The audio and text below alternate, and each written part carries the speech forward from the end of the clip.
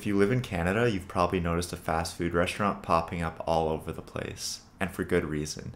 Mary Brown's is the fastest growing restaurant in Canada. Since 2007, it's tripled its stores, sitting at about 235 today, and they plan on having 500 locations in the next 3 years. They've even inked a deal with the Toronto Blue Jays to become official partners and opened up 2 restaurants inside the Rogers Centre. So how did this fried chicken chain from St. John's, Newfoundland take over the fast food game in Canada? Well, in 2007, a man named Greg Roberts bought the company. Being a franchisee at the time, he saw its potential, but also saw it had no plan to grow.